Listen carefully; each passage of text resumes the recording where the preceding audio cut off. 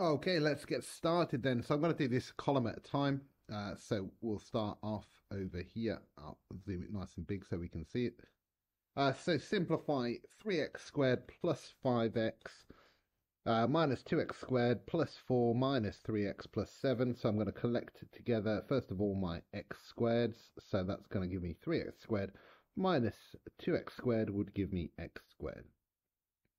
Right, now I want my x's. So for my x's, I've got 4x minus 3x, and that's going to give me 5 minus 3 is going to give me plus 2x. And then my number part, I've got a plus 4 and then a plus 7, so that's going to give me plus 11. Right, factorize. So I'm looking for two numbers that multiply together to make 12 and that add together to make 7. So those values are going to be 4 and 3. So I'm going to have x plus 4 and x plus 3. That's my bracket off there. There we go. Right, solve for x. 4x minus 3 is equal to 5x plus 2. So I've got more x's on my right. So I'm going to minus 4x from both sides. So minus 2 is equal to x plus 2. Sorry, minus 3 is equal to x plus 3. Minus 2 from both sides, so minus 5 is equal to x. So x is equal to minus 5. 5 off. There we go. Right, if y is equal to 3x minus 2, find the value of x when y is equal to 4. So 4 is going to be equal to 3 lots of x minus 2. So I'm going to add 2 to both sides. So 6 is equal to 3x. Divide both sides by 3. 2 is equal to x.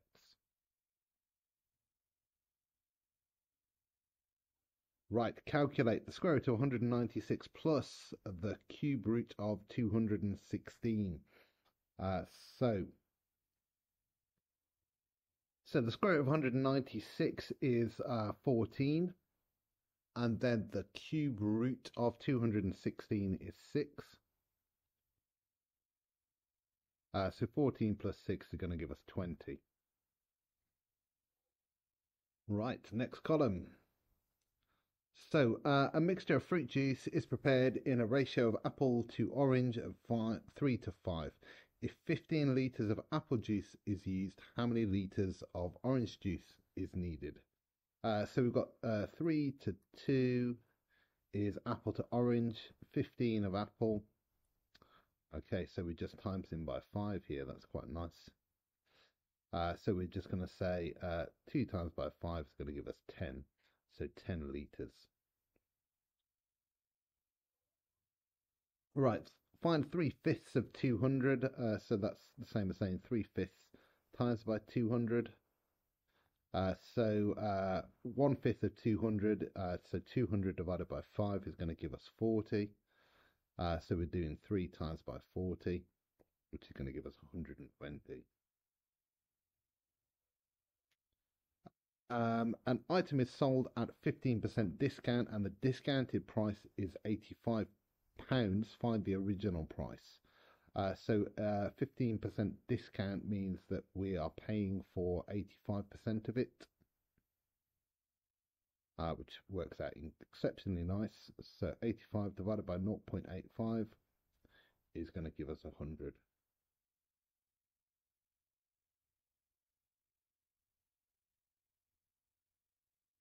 So you're right, 100. Okay, so the sequence is 4, 9, 14, 19. Find the 8th term. So this is quite a nice one. So the nth term is going to be equal to 5n minus 1. So the 8th term is going to be equal to 5 times by 8 minus 1, which would be 40 minus 1, which would be 39. A bag contains 6 red, 4 blue, 5 green. What is the probability of drawing a blue marble? So blue is this one here. So that's going to be 4 out of the total number, which is going to be 15. So 4 out of 15. Right, next row. Next column, sorry. Describe the lines of symmetry and key properties of a regular pentagon. So 5 lines of symmetry. 5 lines of symmetry.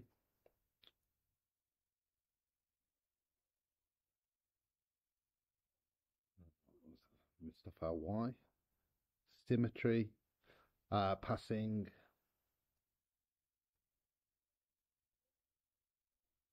one, passing a vertice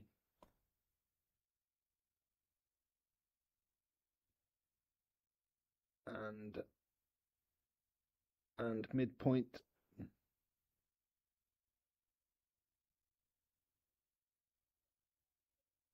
of opposite side.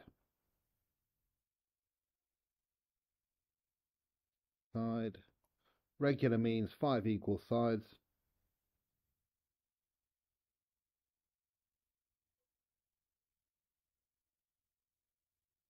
And 5 equal angles.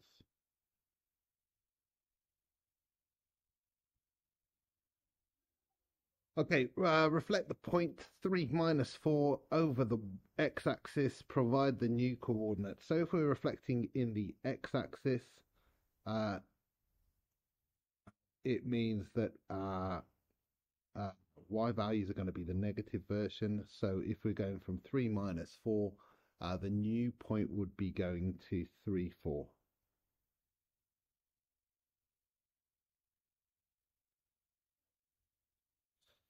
Calculate the perimeter of a rectangle. I'll change this before it goes out. The perimeter of a rectangle is 80 centimeters with a length of 3x and a width of x. Find the dimensions. So when I originally had this question, it was a bit more easy. If we imagine all the way around the outside, that would be 3x plus x plus 3x plus x. So that would give us a total of 8x is going to be equal to 80. So x is going to be equal to 10, meaning that my dimensions are going to be 30 centimeters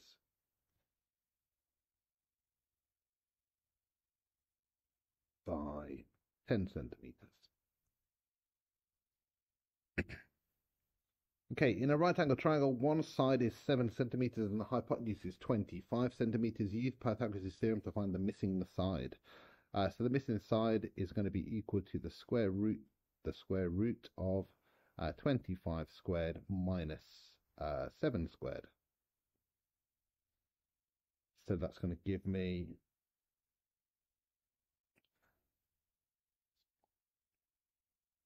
the square root of 25 squared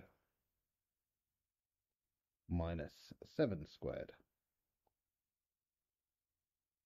So that's going to give me 24 centimeters. Okay, for a straight line, y is equal to 2x plus 3. Identify the gradient and the y-intercept. List at least 2 points that you would plot to graph this line.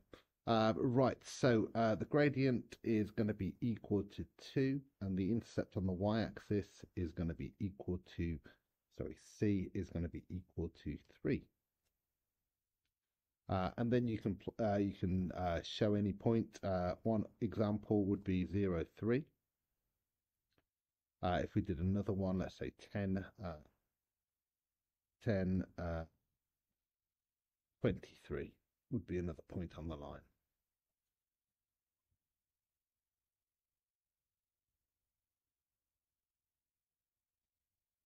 Right.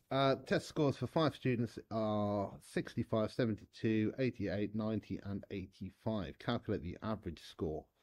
The average, we're going to go for the mean average, is going to be equal to the sum of these.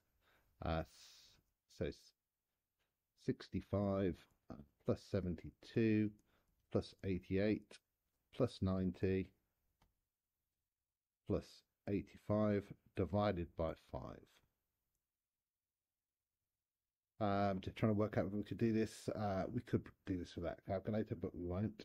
65 plus 72 plus 88 plus 90 plus 85. Going to give us a total of 400 divided by 5. It's going to give us 80. Right, car travels at constant speed of 60 kilometers per hour. How long will it take to travel 150 kilometers?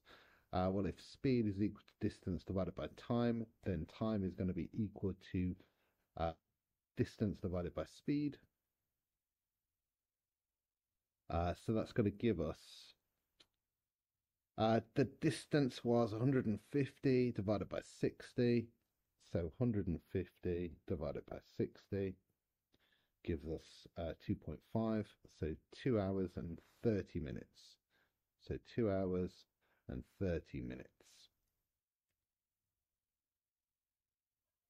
Right, a pie chart shows that 30% of a class of 120 students prefer science. How many students is that?